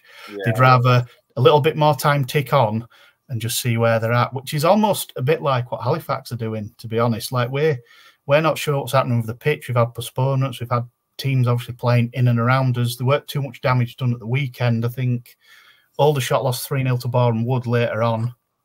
I can't remember if Gateshead played or not. Oldham drew away at Oxford City, who have been relegated for weeks. So the results sort of went for us, almost even. They went, how can I say it? Like we lost, but in a fashion with all the other results, we kind of half won. Like all the results went for us. It's very strange. It's a bit. Can you send your luck my way, Dave? That'd be nice. No, bit of luck. And actually, I've been listening to the show, and Jace were breaking down Leeds' performances, and did we deserve something from here? Did we deserve something from there? And to be honest, in the 43 games we've played, I think we've got what we've deserved out of this season. Like, we've very rarely had a game where it's like, we really should have won that, and we've, I don't know, drawn or lost. Like, we've tended to get what we deserve out of games. Like, we lost to Barnet, and I've obviously just run through, like, scored 2 early goals, very direct, time managed it. But we didn't do enough when we went 2 down to warrant getting back into the game. We had a couple of good chances, but we haven't capitalised on it. So in the end, we have deserved to lose that game. I'm trying to think back over the season if there's any games where we haven't won or got something from a game where we really should have got something. I mean, you could argue the Chesterfield away game were a bit like that, but we give ourselves a mountain to climb by going 2-0 down. We battled back well. Possibly a draw would have been a fair result, but they just had that rub of the green that top teams have, where Joe Cummins, who's a young centre-back, ended up having to go battle with Joe Quigley, who's quite an experienced forward, and Quigley used his physicality. Again, a bit like I was saying, top teams kind of get the decisions. Like, if that had been the other way around, that would have probably been a foul, but you see him given, you see him don't. Some are given, some aren't given, and he scored and they won the game. We thoroughly destroyed Chesterfield at the Share and thoroughly deserved to win the game. There were no ifs, buts about it. We've drawn with Oxford at home earlier in the season, and by all accounts, that was a fair result. Like, there's been very few games where it's gone either way. We've tended to get what we deserved, and we're 7th because we almost deserved to be 7th. We haven't fluked us way there. No. Indeed. It's a crunch of games coming up as well, Dave. Yeah. The schedule's so tight. It's Ebbsfleet tomorrow, and then it's Oldham on Thursday. I think you're going to be playing at Chesterfield. It's at Chesterfield, yeah. How do you see this week unfolding, Dave? It depends what happens tomorrow, because, as I say, if we beat Ebbsfleet tomorrow, the Oldham game almost becomes a non-event because Oldham can't catch us. I think it's currently, I haven't looked at the table, but go on, Ben. I've got it here. Oh, good. Yeah, have a look. I think it's, if we win, we get 69, and Oldham can only get 68, or we can get we'll go up to 70, and they can only get 69. It rules them out pretty much, and it certainly rules. I mean, look at where Southend are. They are 8th, and they had 10 points knocked off at the beginning of the year. And I know we've obviously touched on it as the season's gone on. They've had an incredible run of form. Yeah. So are they going to be that team that always seems to just come up on the rails and gets into the playoffs at the last minute? There's always like that one unexpected team that seems to get there. Are they going to be the ones that are going to usurp us for our 7th place? Because it's not going to be Gateshead, judging by how they're going at the minute. That's where I am on Saturday, Dave. I'm down at Southend because it's against obviously nothing to play for Rochdale. It's funny you talk about looking back there over the course of the season because I did this early with Rochdale. Just you looked in and thought, how have we not made the first with the squad that Rochdale have got? Well, I can tell you why, because you're giving players like Harvey Gilmore Player of the Year, who's just a bog standard midfielder. He's actually been genuinely the most consistent, like never putting less than a 7 out of 10 all season. I mean, don't get me wrong, it's been fairly slim pickings, but it's without a doubt that he got players player, managers player, and support. Yeah, he literally just like sweeped up, didn't he? But I'm saying that now, and I'm thinking in my own head, we're not doing too well at the minute, and Florent Hothu's in midfield. He's a little bit like, again, what Jace has said. If Somerville plays well or Buendia played well for Norwich, Halifax, or Norwich, Leeds do well. If Hotty isn't playing well, Halifax don't play well either, and he's had a couple of off days.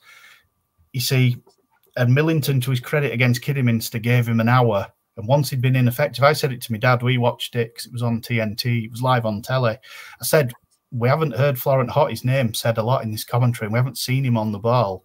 He replaced, I can't remember who come on for him. It was another midfielder. It may have even been Jack Evans, and we seem to have a bit more push towards goal. We were a bit more attacking after that. I mean, that were a game where if Kidderminster had scored, it could have been a different outcome. But once we went 1-0 up, we were comfortable in that game. It was like they'd obviously now been relegated officially, but they pretty much surrendered at 1-0. But yeah, it's Florent Hotty's not doing too well at the minute, and I think he got subbed quite early against Barnet as well. He was on Rochdale's books when he was a kid, like Hotty, Florent Hotty. Years ago, yeah. Never made it through. No. Are you still feeling optimistic about the playoffs, though, Dave? Are you still feeling like it's going to be done, do you think? Ask them tomorrow, Brownie. Come on. We're not doing a show tomorrow, though. What would be nice is we've potentially got 3 or 6 games of this season left. If we play all 6 games and we get promoted to the Football League, if we retain Sam Johnson, he'll play his 400th appearance for the club, and it'll be the first game back in the Football League if we get back. That'd be his 400th appearance.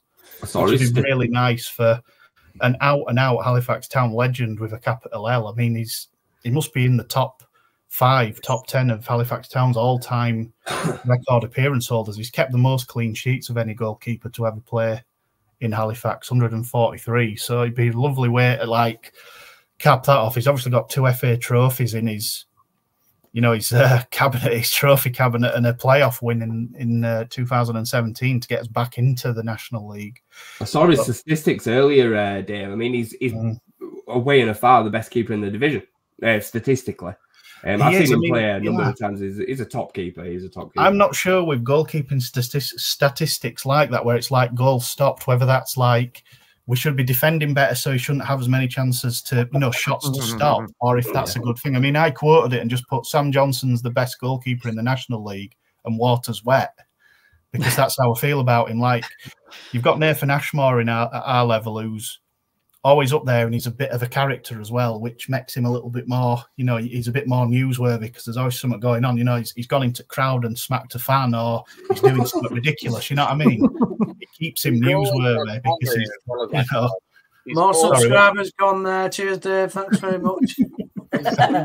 Always, he's a bit of a character. Can I just say, if Fats get to the playoff final, I think we should all get a box.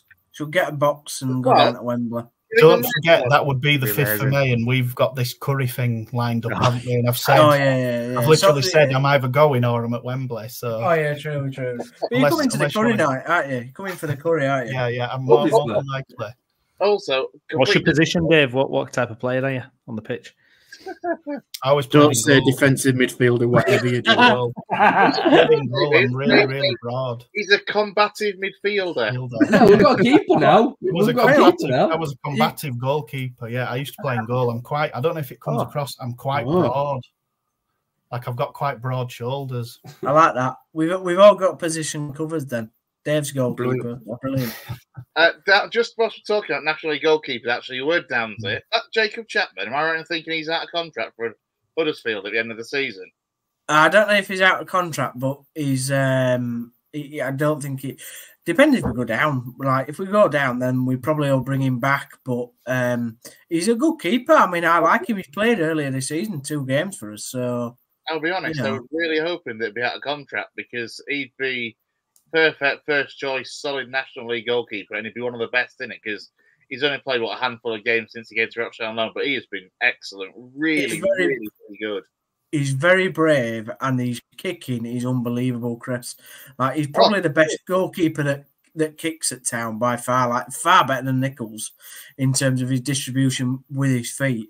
But he's just the reason he's not got in is because obviously Nichols and we've got Maxwell, so 2 experienced keepers above him. But I really liked him. The two games he played were excellent, and I'm not surprised he's gone to Rochdale and done really well, mate. Yeah. If you get the chance to watch the highlights from the Dow game on Saturday against Dorking, he makes 2 or 3 brilliant reaction saves. Really does. Yeah. I won't let him go. I won't let him go, Chris. I'm hoping you do. I'm hoping you do. We still have the problem of our top scorer's only got 8 goals. We haven't got a player in double figures. I wish that my club had a top goal scorer of 8 goals. Our centre back's our top scorer. It could literally go either way. We're either going to be, well, there's 3 options. We're either not going to get there, we're going to go out with a whimper, or if we turn up as I know we can, I have every confidence we'll win it, honestly. If we turn up on the day, we will smash everybody because we've done it to Chesterfield and they've run away with it. So, like, who's to stop us if we can? But then you've got Barnet who are just managing games out. It's literally 6 and 2 threes. If do you think you're going to do it, Dave? Do you think you'll reach your playoffs? Do you think you're going to do it, mate? Don't sit on the fence. Come on. I just want us to beat Altrincham because they're getting a bit too above themselves, to be honest. And I'd rather beat them and just be a bit like, do you want to pipe down? Come on, Dave. Are you going to make the playoffs, mate? Come on, Dave. Come on, Dave. Where's the answer, Dave? I think it'll be a semi-final defeat away at Bromley or Barnet. Okay. So that's a yes, Lou. Just to confirm, that's a yes. Halifax are making the playoffs. What have Town done against Gateshead this season? Because for me, they have been far and above the best footballing side I've seen this season. Oh, Gateshead. You see, again, you've got Altrincham and you've got Gateshead. We've not lost to Gateshead for nearly 25 years.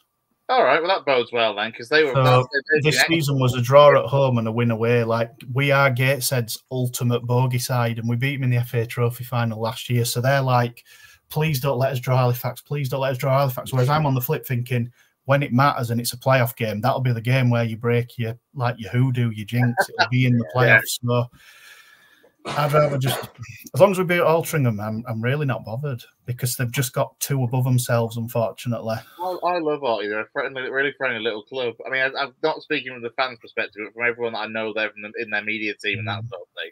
Genuinely, down a peg or 2. No, exactly. Because honestly, I think it's just my Twitter. Like, my algorithm's just full of Altrincham fans, and I'm fucking bored of them. Dave Johnson F-bomb. Wow. I'm just bored. I'm bored of them just getting too high above themselves. I'm going to show you something that's going to calm you down, okay? The monetisation. Just concentrate on that, Dave. You'll be fine. Don't worry about it. Should we get back to the Swamp Donkeys? That'll keep Dave quiet. Don't set him off again. No, we're down to 800 subscribers. Brilliant. Just lost a load, yeah. No, we're down to 800 subscribers and £2,000 in debt now. Cheers, Dave. Thanks for the monetisation. You're welcome. Oh, yeah, that's the explicit tags that we're going to have to be switched on. Never mind. Yeah. As Nick says here, come on, Shaman. That's all we can. I love how Gaz for the other week, and like we all said it was okay, and then Dave's just gone and trumped that by about a billion times. We've had the F word before, have we? No, we've never had the F word. It's a day full of achievements. Oh, mind you, it's live, isn't it? You could always just edit it out. Just create a beat. I've got a DeLorean. Yeah. Andy, come on. Right, okay, let's move on then. We're going to drop down a division.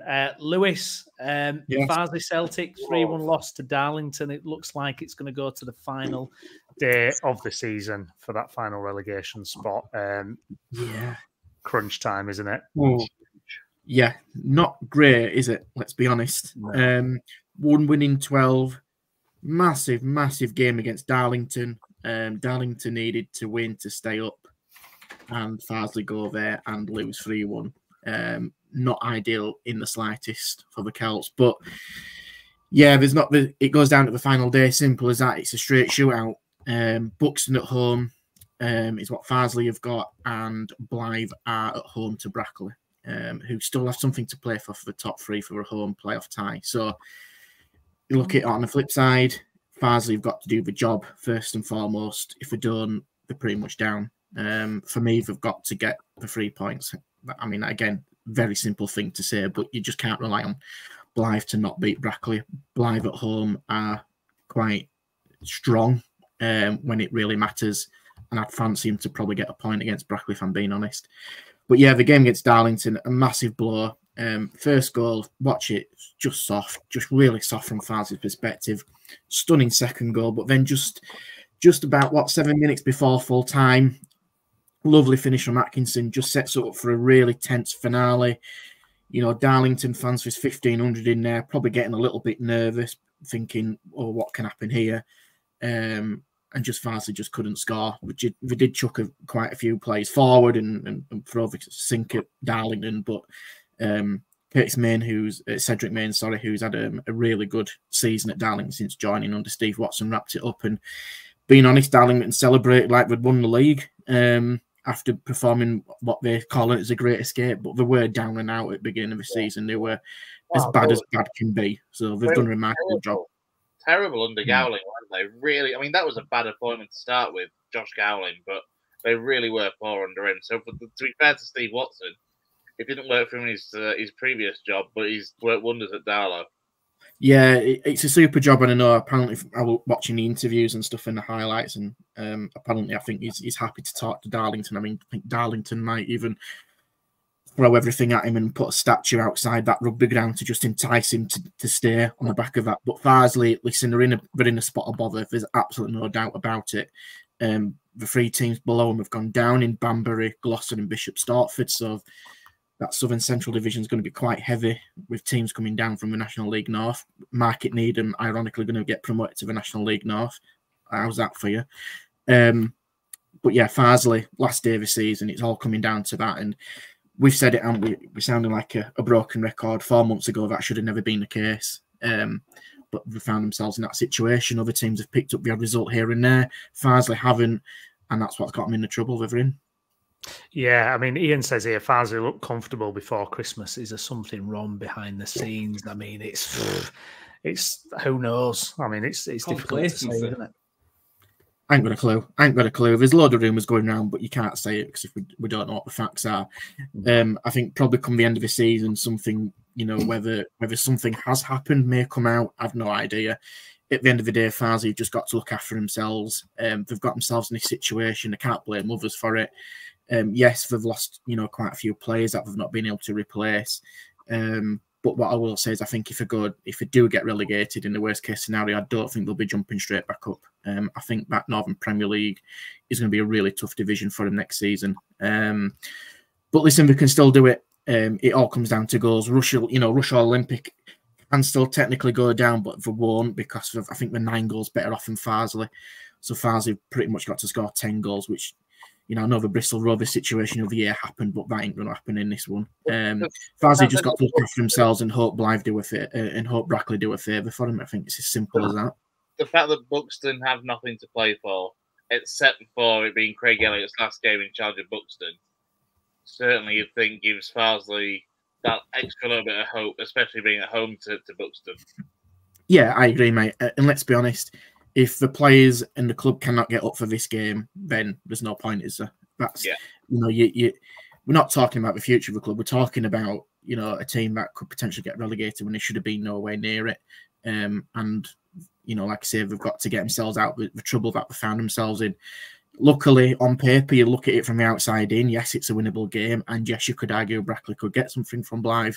Brackley need to win to guarantee not having to play in the eliminators, don't they?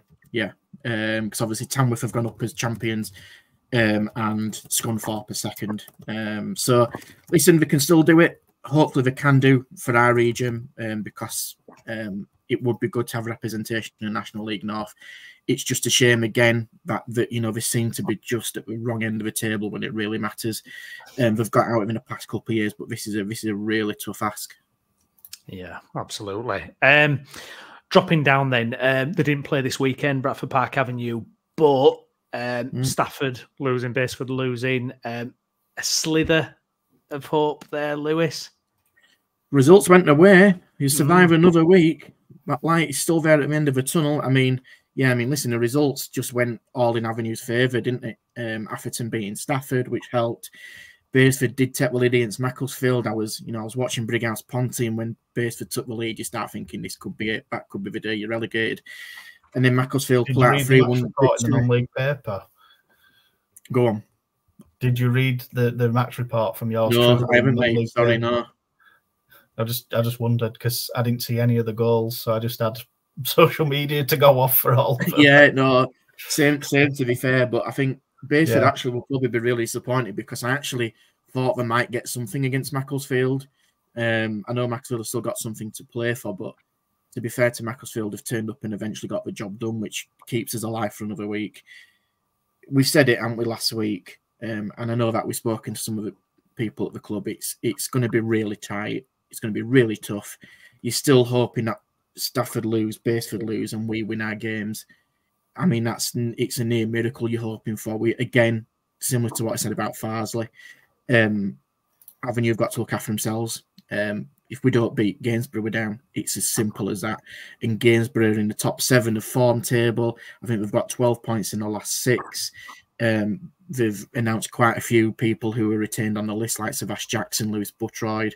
You know, Bailey Conway was at Guiseley in this season. He's returned back to Trinity. So Gainsborough really building for next season. And Avenue, again, like Farsley, you've got to turn up and do the job. Otherwise, the consequences you get relegated. And to Dave's point and what we said earlier about the other teams, I'll always say this: the league table never lies. Absolutely doesn't lie.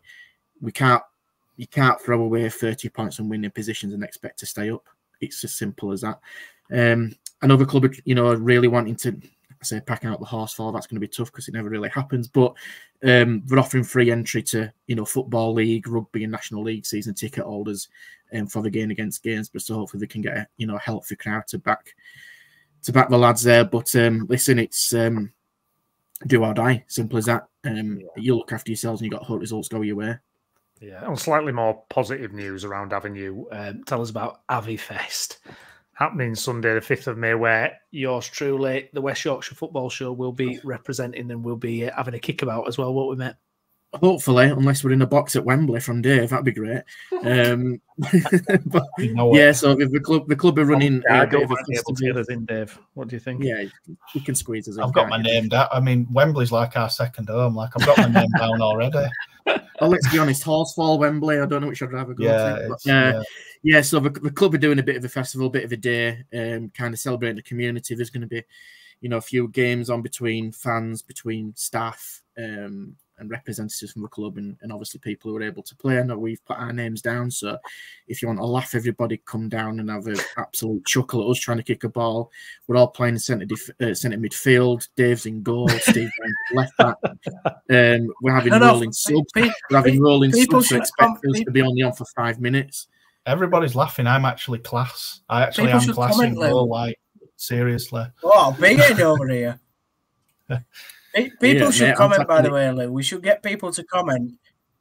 Where do people think we should play on the pitch? Come down and tell us. No, but comment on the live stream and on the video and tell us where we should play. Well, Lee, look at this. Lee here says it. Is that Steve there? He certainly is. He's right up there on top. Lee, so come on down, 5th of May, and we'll get behind the lads. But the club are running a bit of festival. There's going to be a load of charity. There's bouncy castles for kids. There's going to be a bit of an end of season do as well for some of the players. Also, I think we're planning as a bit of a night out. But if anybody who is nice one, Damo. If anybody is able to go down, please do make it. The advertisement is on the website and on the socials from the club as well. And I know also we'll give a shout out as well, which we might come on to Guiseley. Adam, who is a regular follower of our podcast as well, in tribute of his dad. We're having a day at Guiseley, I think the weekend before as well. I believe it might be the 28th. Some really good, famous names from back in the day at Guiseley who ironically used to play at Avenue. I think there's the likes of Ollie Johnson, Danny Boschel, Matt Bauer, the list goes on. I think, Chris, you've just got it to hand, haven't you, mate? Yeah, so it's Sunday 28th for a 2 p.m. kickoff. Former players including Ollie Johnson, Will Hatfield, Jake Lawler, Steve Dickinson, Matt Bauer, Danny Boschel, Wayne Brooksby, Adam Boyes, Nicky Boschel, Dan Lowe, Simon Ains, Jake Castor, Martin Foster, with more to be announced, I believe, as well. As well, if you check guys' social medias, there is an opportunity to play in that game, and also to manage it. I think for £45 you can play in a half. For £90 you can play the full match, and for £50 I think you can manage one of the teams that's in it. So that's quite tempting. Get me Tony Pulis mentality on, then go manage. Yeah, big shout out to Adam, and also. Yeah, and we know that Adam's a massive follower, and I know he's had some really tough times. So again, if anybody's able to go down, and this is what I know the guys have mentioned it early in the comments, non-league clubs do thrive on this, and that's what they do give back to the community for people to go down. So listen, guys, if you're listening, you've got 28th at Guiseley, 5th at Avenue. Let's get down and support both clubs and causes as well. Yeah. Moving on and taking a look at Guiseley.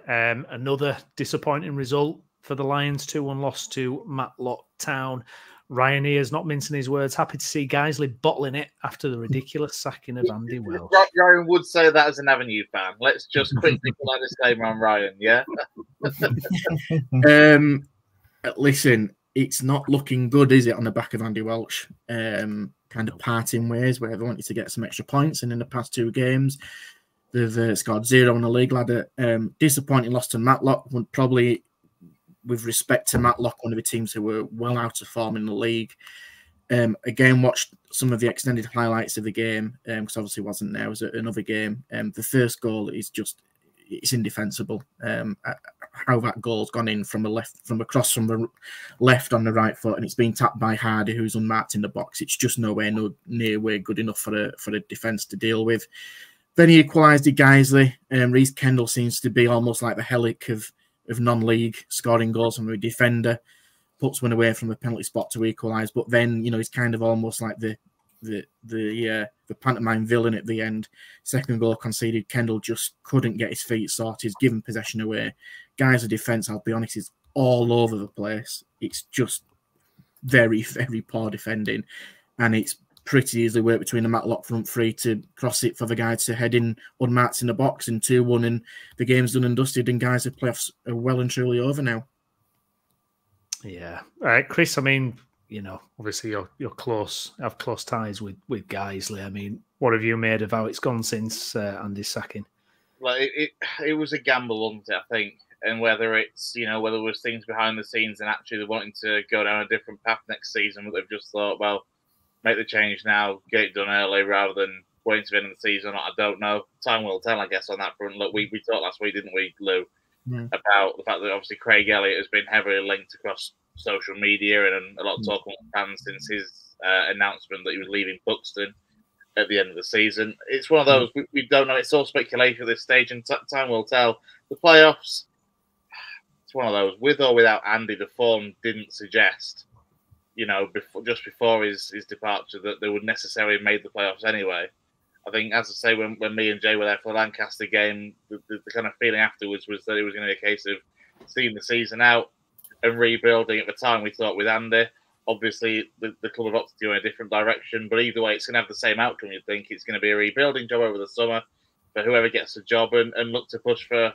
You would think they'll definitely be wanting a playoff finish next season because, guys, it's a club that should be back in the National League North at the minimum. It's spent most of the last 10, 12, 13 years at National League level, whether that was at the top level or in the North. And they'll want to get back there as soon as they can, really. But it's going to be a summer of change, I suspect, at Nethermore, personnel-wise, regardless. And yeah, see what happens. But I know we argued this last week, and I'm going over it again, but for me, they stand a better chance getting into the playoffs with Andy Welsh in charge than not, in my opinion. Yeah. And that's no disrespect to Tong. And obviously, we don't know if anything has happened. We've no idea. But I just, honestly, it really surprised me. And it's such a shame. They've had a terrible couple of weeks. They've lost a manager. Playoffs are over. The 3G pitch ain't happening. It's a time to forget for Guiseley. They absolutely need to end this season as soon as possible. And I think we're similar to what we're talking about with Bradford City. They've got to come out really early now and set that scene for the next season, because otherwise there's going to be a lot more questions being asked of the club, of the board, and what's happening. Because Guiseley should be probably challenging at the right end of the table. And in my opinion, they absolutely were. But next season is going to be quite tough, depending who comes down, Blythe or Farsley. Like I said, I think Farsley might. I think Blythe will probably be stronger in that division than Farsley, if I'm being honest. Yeah. But then you look at it, and it depends who goes up out the playoffs. You know, in Northern Prem, you know, there's probably like some Mariners, Macclesfield. You're going to lose one of them, who are very strong.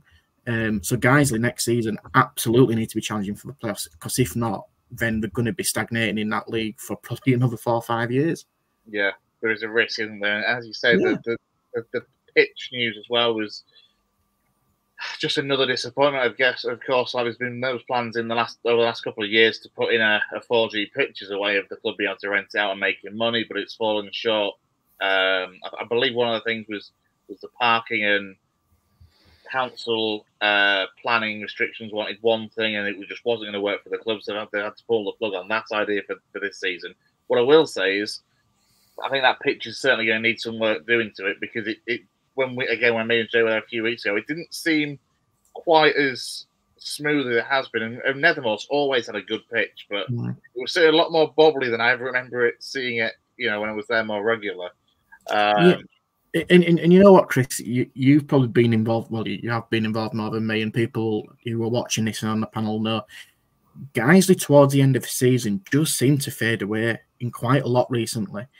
And actually, that's when you should be peaking. You know, again, this season they've had a very shaky beginning of the season. Then they've peaked to get close to the playoffs, and then all of a sudden we've just faded away again. And it's the same old story for Guiseley fans. And I do actually feel sorry for him, because that mentality just seems to have just stuck with him for the past 2, 3, 4 years, and it needs to change for Guiseley to be successful again. Certainly, ever since that last season, actually, no. You know, when there was that run of games where we were just dropping closer and closer to that bottom, the bottom one as it was in that particular season, that one relegation spot, and you know, obviously Kitty, he couldn't have come much closer to keeping Guiseley, to be fair, in the National League. Literally goals in a last minute, couple of goals in the last 5 minutes of the game at Alfreton, and you do wonder like how things could have been different if changes had been made earlier. You know, if they'd just done all they could on the pitch, they could have just stayed up where Guiseley would be now in terms of a National League North. But hey, it wasn't to be, and they've got to kind of, you know, take the ball by the horns and plan for the future as soon as they can. But you know, going back to what you were saying about setting the stall out quickly for next season, I completely agree. I think as soon as that full-time whistle goes at Workington after the final game, then they need to be, you know, getting things kind of set out of, right, what is the plan next season, who's going to be in charge, and where things are at going forward. Yeah, so you can't accept another season of this, can you? Absolutely.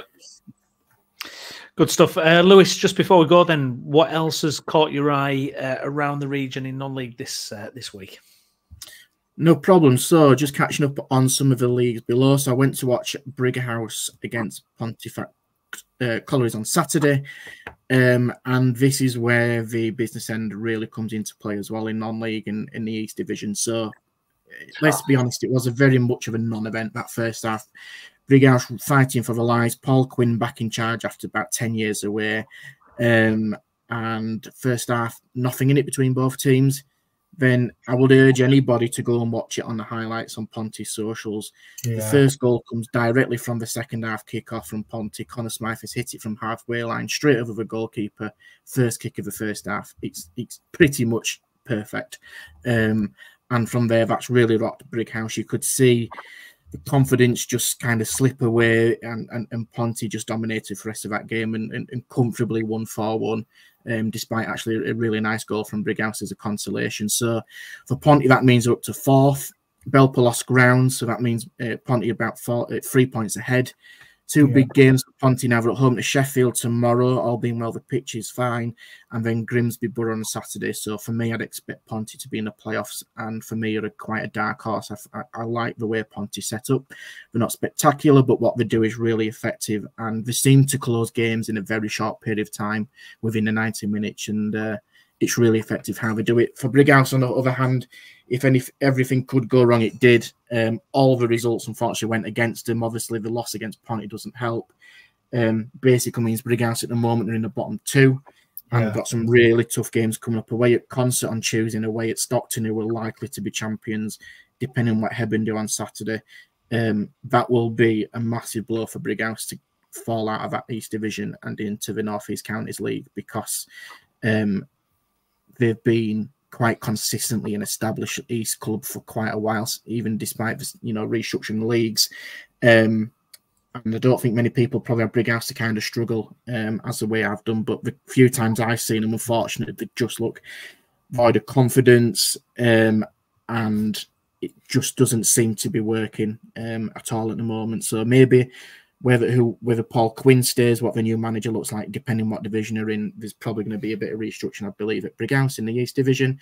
Liversidge mid-table, not much to play for at all.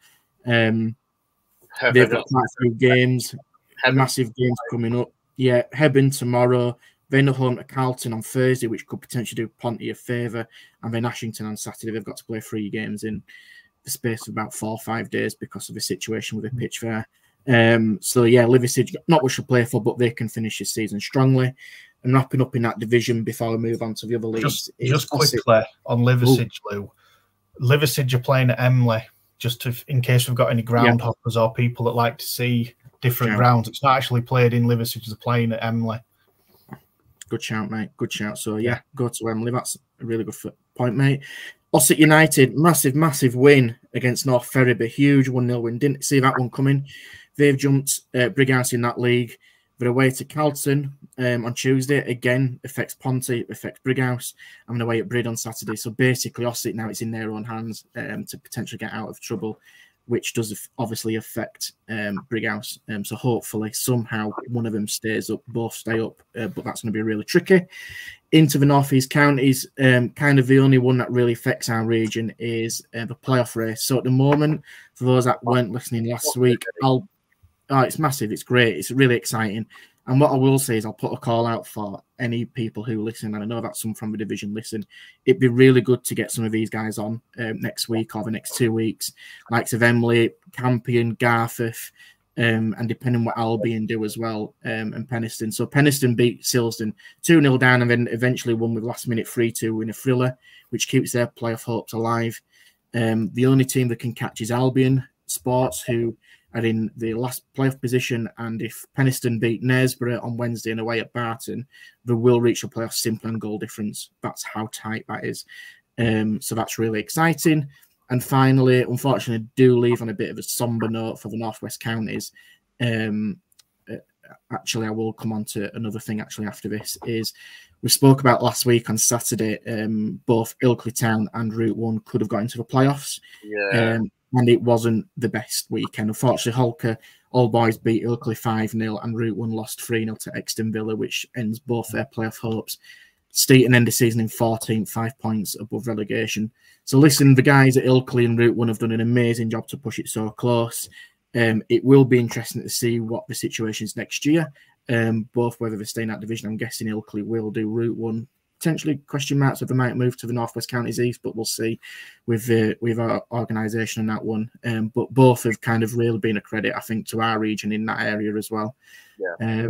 And finally, again, on a really tragic note as well, last week, unfortunately, between Wakefield and Pontefract Holidays, West Riding County Cup, Ponty were leading 4-0, and unfortunately, there was a medical emergency, and a player for Wakefield, Jacob, unfortunately passed away the morning after.